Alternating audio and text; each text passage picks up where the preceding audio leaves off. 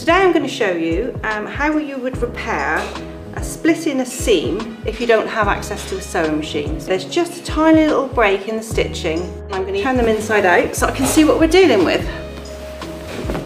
So the first thing I need to do is just get rid of all these loose threads. So I'm going to use this for the back. I'm just going to gently cut those threads away, and then I can see that I've got this small break in the stitching here. So I need to find a thread which is as close as possible to the garment. You need to unfurl them and lay them on the fabric. So I can see actually that this green colour here is the closest, so that's the one that I'm going to use. What I have to do is just secure the machine stitching just to make sure that doesn't unravel any further. So I'm going to start on one side and I'm going to bring my needle up, but from the back through exactly where that last machine stitch is, and then I'm going to come back after the next stitch, and that will stop them unraveling any further. Now for the rest of the way, for the gap here, I'm actually going to use back stitch. So I'm going to stitch forwards, come up from the back, and then go down backwards, and I'll just work my way along, trying to keep my stitches the same size as the machine stitches until I get to the end of the break in the thread. Once I get to the other side where the thread is broken, I'm going to come up the same as I did at the beginning, and I'm going to stitch over the top just to secure them. And then when my needle's on the back, I'm just going to turn this over and inside the seam allowance, so not on the actual leg of the garment, but in here near the overlocking, I'm just going to do a series of short stitches, one on top of the other. Snip that off. Turn this back round, and there you go, good as new. You can't actually see that anything's happened.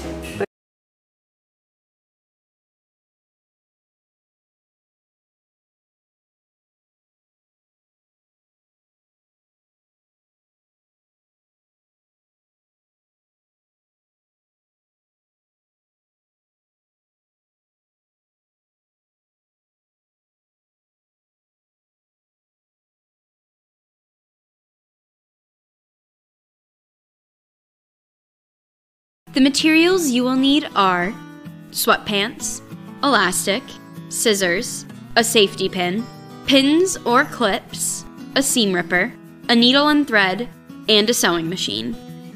Exposed elastic and hidden elastic are going to be the most common bands you will see, so today I'm going to be demonstrating on both.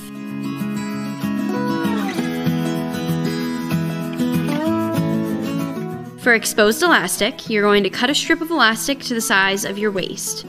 To do this, wrap the elastic where you would like the pants to sit and pull it so it's snug. Cut the elastic strip. You want it to be tight but not constricting, and remember that elastic stretches slightly when you start wearing it regularly. Cut the old elastic out of your pants. You can cut just below where the old seam is, or if you're worried about fraying, you can cut just above it. I'm going to cut just below the seam because I don't want the fabric to be too thick. Pin the new elastic to the sweatpants with about a ½ inch of fabric overlapping. You want to make sure the elastic is stretched out fully, so pin at the beginning and end of your band, and then at the front and the sides. I am putting my elastic on the outside of the pants, but if you want, you can fold down the edge of your pants slightly and put the elastic on the inside.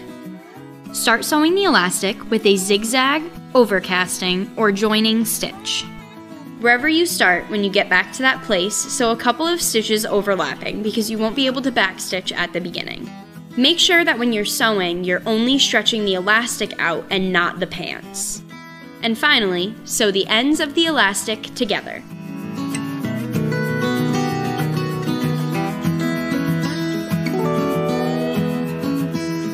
For hidden elastic waistbands, you're going to cut a strip of elastic to the size of your waist the same way as before. Find where the old elastic is sewn into the pants and cut a hole that is large enough to take out the old elastic and insert the new. You may need a seam ripper to detach the elastic from the pants. Be careful not to rip through the pants while removing the elastic. Attach a safety pin to one end of the new elastic. Insert it in the hole and start pushing the elastic through. Make sure the other end of the elastic stays outside of the pants for now.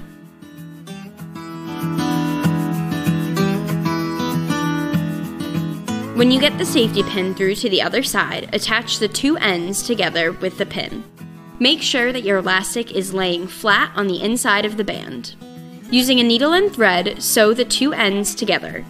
Make this as flat as possible or else you'll be able to feel the seam. You can also use a zigzag stitch on a sewing machine to sew the ends together. Then put the elastic inside of the hole and stretch out the waistband. Sew the opening shut.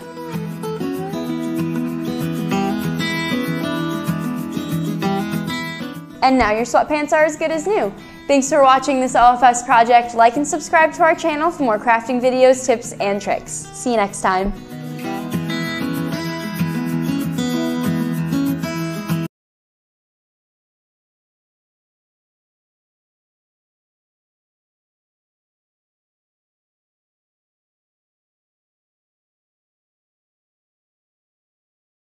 Zip into this skirt, just a normal basic zip. Zip was busted, you'll find a lot of vintage stuff where the zips are broken, really quick repair job. And to do that you need to unpick the zip and take it out.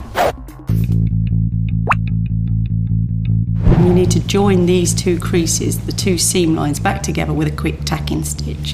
What a tacking stitch is just a temporary stitch to hold things in place. So to do that I need to turn it inside out. But what I do need to do is follow the crease line so I'm stitching it together exactly as it should be.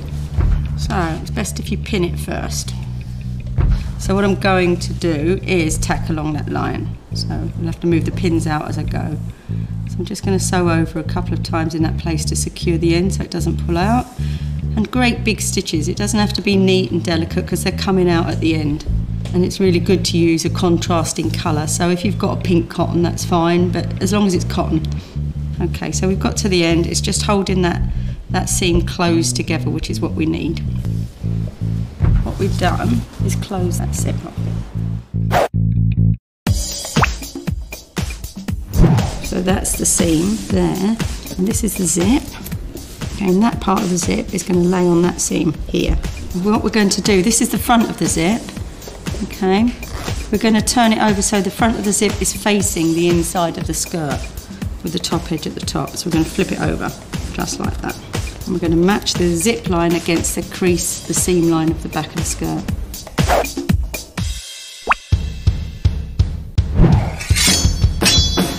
I'm just going to tack around the edge of the zip, holding it in position so that I can put it under the machine without the pins being in the way. You can take your time with this so that you get it exactly in the right position.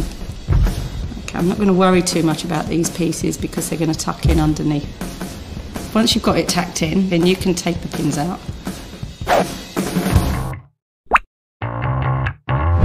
So we're going to turn it through to the right side and I need to get it under the machine. So you have to sort of fiddle around a bit, make sure you've got nothing trapped in the way.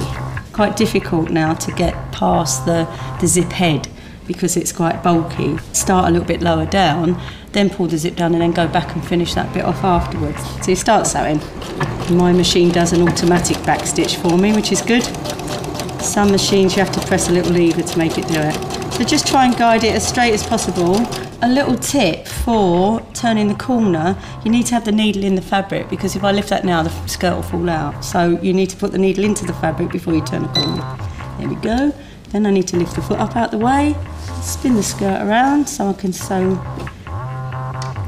the next little seam. Okay, now I can sew straight across there, and it'd be quite good to go backwards and forwards a little bit.